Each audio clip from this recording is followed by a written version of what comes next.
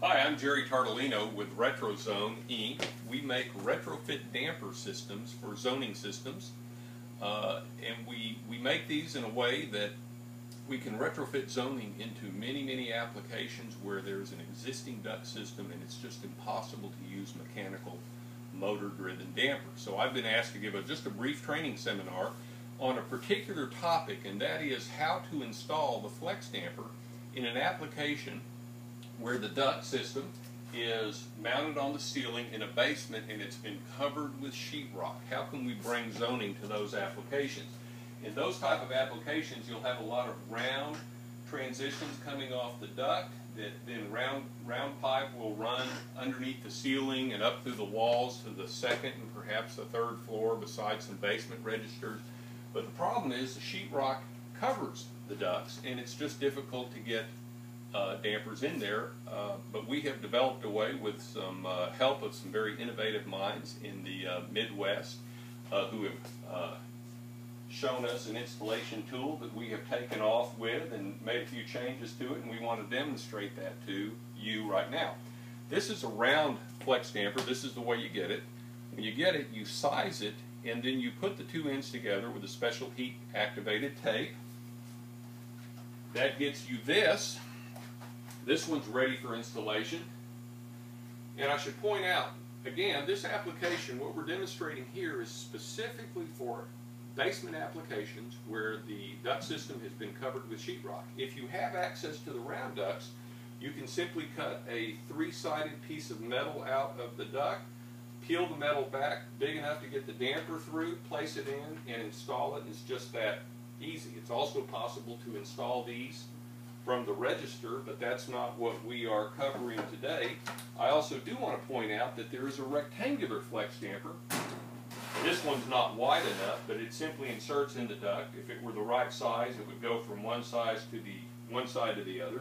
And then when it inflates, this blade simply lifts up and touches the top. And it's also possible with this product to bend it and to put it in through registers and other applications where you couldn't really get a traditional mechanical damper.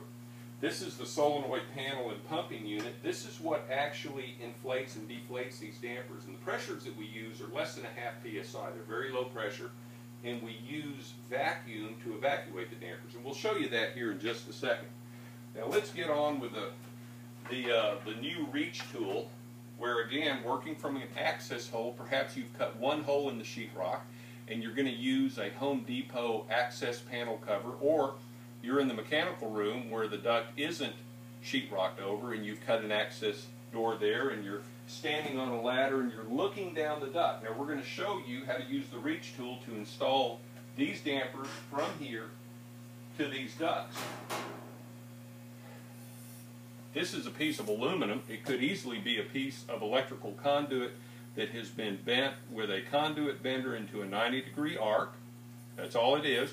Could be however long you need it to be. For a dealer who is putting these in, you might want 3 or 4 of these, a 3-footer, a 6-footer, and a 10-footer, because obviously the longer they get, the harder they are to work with. Now another thing I want to point out with the damper we're about to install, a very important point, I have a yellow piece of marker tape to indicate where the damper is in the duct once it's installed, because in real application it won't be in a clear piece of duct that we're showing just so you can see the damper. You won't actually be able to see it. So let's go ahead and get on with installing this damper. I'm simply going to feed the tube in all the way down to the valve. We're going to take a piece of common Scotch tape. We're going to fold the damper as you see here. Now just to show you what's going on before I actually put it in there, we're going to reach down there and we're going to put it in, and then pushing on the tube we're going to be able to extend it on down the duct. That's really the key to this. So that we have more tubing to push on, I'm going to add an extension tube. Okay, here we go. Now, I'm on a ladder, I'm looking through an access panel, I'm reaching down the duct. take my tool, I get it up there as far as I can, and I just push. Now it's in there. Now I'm going to go ahead and push the excess tubing. Now remember that piece of yellow tape. That's our marker tape now. I know that that needs to be even with the mouth of the duct before I deploy the damper. And it is. It's about right where I want it.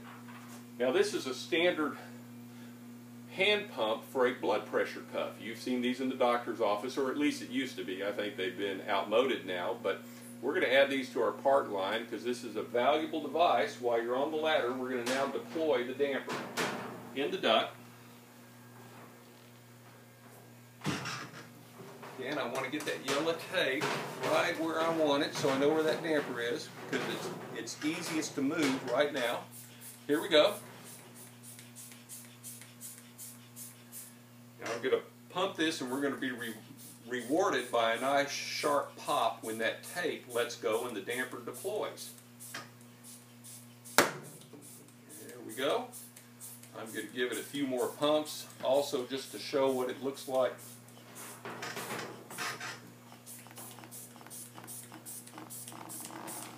There we go.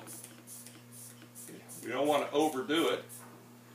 So that is deployed, and even if it weren't, it would deploy with actual use. Now I'm going to disconnect it, and we're going to show the under vacuum, the deflation.